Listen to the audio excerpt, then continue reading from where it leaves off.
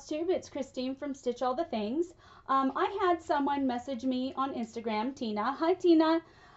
She asked me if I would demonstrate how I put my chatelaine fabric, you can see my work right here, how I mounted it on my RolaFrame scroll rod set. And my fabric is really big. My fabric is cut at 31 inches square. And so I ended up buying 32 inch, oops, make a bunch of noise, scroll rods. When you buy them, you have to buy the rods. Sorry, I had to sneeze. When you buy these, you have to buy the rods and the end bars separately. So I decided, because I personally want a 1/2 inch gap on either side of my RolaFrame, because I've actually ordered fabric that was the exact size of the RolaFrames, which is, I think, recommended. And sometimes, you know, they don't cut fabric straight. So when you go to load your fabric up, if it's off even a little bit and it rolls into this area, it bunches up and it will not be smooth. So I always give myself 1/2 inch on either side. And the good thing about going a little bigger is that you can always put smaller fabric on this. These are a bit unwieldy because they are 32 inches long, and I did that on purpose. This is a big project for me, so I need them. So when you get them, your scroll rods will have the number 32 inches on one end, and on the other end they'll be color coded, red or black. And I'm sorry if the lighting is a bit off. I don't have a good light behind me, and maybe I should try and pause and do that. I think I will pause and move the lighting around. Okay, I'm not exactly sure how that worked, because it's gonna, where I put the light, it's gonna give me some shadow over here. But red, black. The reason they do these is these rods are split, and you need to keep your split rods, the same rods, together, because they have tacks on one side and holes that line up perfectly on the other side. So you always want to make sure the color ends end up together, because if you flip this around, it's not going to seat right. The holes are drilled for the other way around, and the brads are put in. So make note of that. And these tacks, what they do is you load your fabric up, you put it over the tacks, and you put this on, it sandwiches it in there. So you're not having to sew it or glue it, tape it, or whatever. So I've got my rods ready. Now your end bars, you can order whatever size you want. And the size I ordered is written on them, 15s. But the distance between doesn't mean it's 15. It just means from here to here is 15 inches. And I actually have measured the distance before. I cannot remember what they are, but I will write the distance from the inside holes and the distance from the outside holes, and I will put that in the box below. Okay, so when you first get your fabric set up, you want to put your end bars on each side. Oh, I should note, the end bars are put together with a bolt, and then there's a washer right under this bolt, and then a wing nut. So you're gonna take your wing nuts off, and I'll do that in a minute. And then I put these, it's normally not such a big problem. I don't know why it's sticking today. I just got to slide them up evenly, bottom down, because I load my fabric right side up first. I didn't note, this right here is a little magnet strip, so you can set your needle there. Okay, before you load your fabric up, I do want to make a note about selvages. And the Zweigert, you can see, has that orange stripe running through. You never, ever, ever want to load your selvage, put the brads on the selvage part.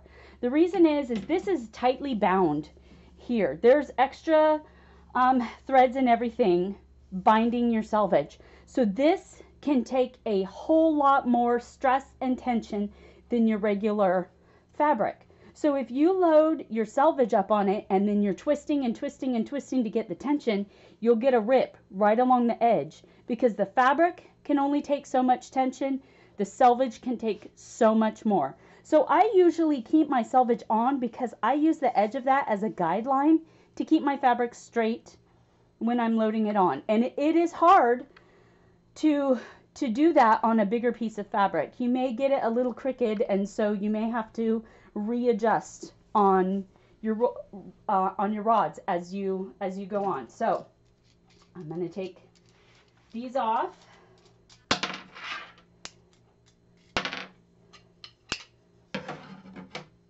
I always find a big, nice, flat area to work on. A table's perfect. And then I separate my rods, making sure to keep the colored ends same side.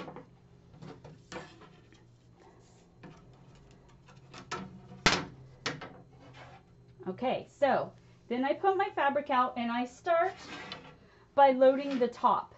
Now, what I do, I should stop and say Vonna has an amazing video already done on how to load your fabrics up. I'm just showing you loading it up on a really long 32-inch piece of wood, but I use Vonna's technique. So I would recommend going and seeing Vonna because she puts hers on some smaller rods, and that's a really great video to watch.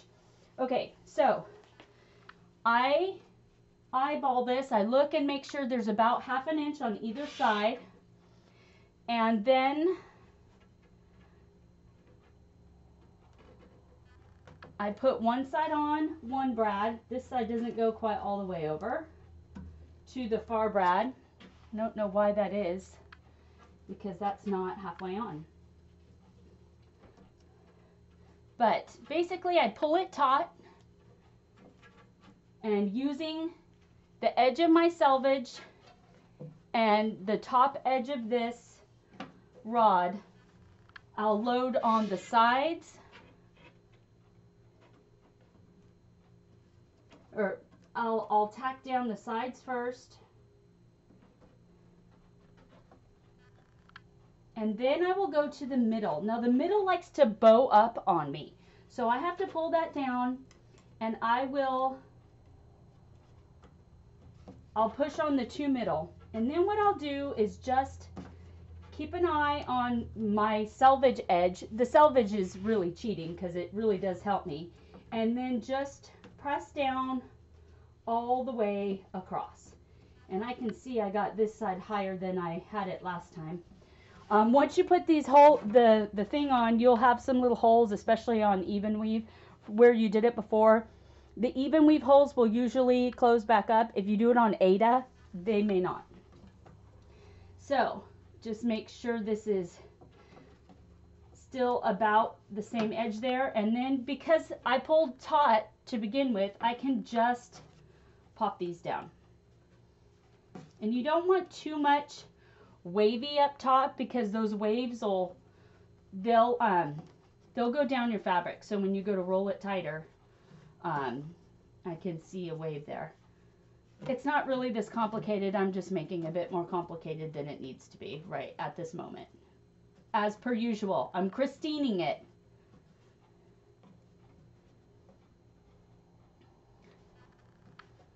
I'm trying to find my holes from the last time, because I know I loaded it on fairly straight and it was working out good. Okay, once you've got that fabric on there, you just making sure you've still got your colored ends together if you were moving your rods around and whatnot, and you just push that down. Now, what I do is I will take my fabric and put the excess up out of the way, get my bottom frame close to this, and the reason why is I want to make sure that my fabric is going to be loaded in the same area. If I put it too far one way or the other, then when I load my fabric, it's going to load diagonal. It's going to load wrong. So I like to get and make sure that the bottom edges here load up on this rod pretty much the same as they did the top. So I want that fairly well in the same place. So this is still the front side. As you can see, there's my front stitching. This is still the front. I just kind of put it up out of the way. Make sure my my, this little indent right here is about even with the other one. Now I don't have a selvage here to make sure it's straight. When I cut my fabric, I made sure my fabric was cut straight. And I also have already loaded this up, so you can see I actually have a line to go down. But when you're putting this on, make sure your threads, your cross and your on grain and your cross grain threads are straight. That will help you just by looking at your fabric. And that's not right, but right about here. I want to get the end on about the same place. And again, taut, holding it taut. And then I'm going to put the middle down. Like I said, that middle likes to bow up once you've got it taut on the ends. And then just press down all the way across. One side at a time. So the middle one way and the middle then the other way. Be careful not to poke your fingers. Those little brads are sharp. Okay, so you can see my fabric is pretty well in the same place on both sides. Now, here comes the part. I start to roll these up. And this can get just a little tricky, not too tricky. I think the trickiest part is getting that on the rod.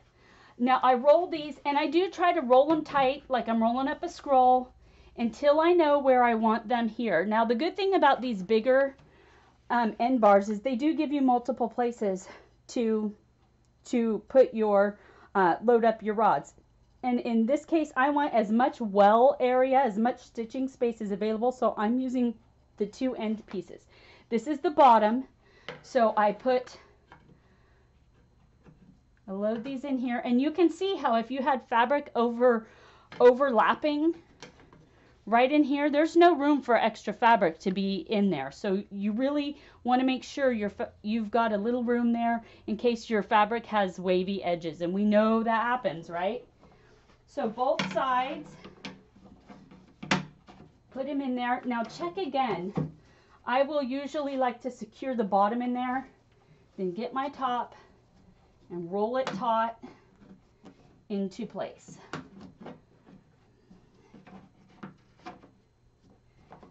And then I'm going to stick the top bars down in there. I'm going to lift the bottom up, flip it over. Oops, that came out. It's okay, it happens. Then put your wing nuts on, but don't put them down tight.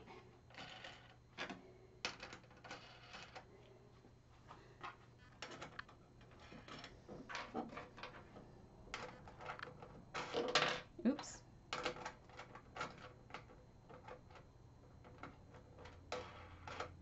All right, so this was the top, I think. Doesn't matter, whichever's the top. You get your piece right in the middle or wherever you want it. Put some of these down a little tight. I definitely want my medallion right in the middle.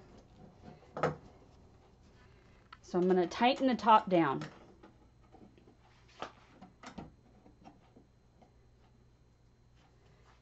Then I'm going to put this back over to the front, and I'm going to tighten this bottom. I'm just going to roll all the way along. I'm going to carefully flip this over, holding this tension. Keep rolling if you need to, and then tighten down right here. Now these will go tighter. There's actually a little wooden tool, I forgot to get it, that you can use, but Vonna suggests using like a laundry clip. Why can't I think of the name of that thing right now? Mom brain. And you just hook it on there and turn it. I will use pliers sometimes and just put the pliers right here on the wing nuts and turn them, but you want to tighten everything. And then you've got your thing, and I mean, it's pretty tight. There's some areas where it's a little loose right here. I'm okay with that because this is big. And notice that it will bow just a little depending on how big your rods are. You can see just a tiny bit of bowing here. That doesn't bother me at all.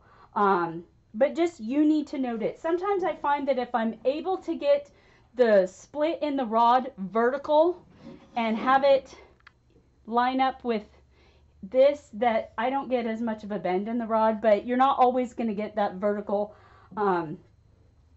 because just of how you roll up your fabric. So that is how I put this fabric up on a big old RolaFrame scroll rod set. Like I said, this is 32-inch rods, so I should tell you the measurement goes on the rods inside measurements, 32 to 32 here.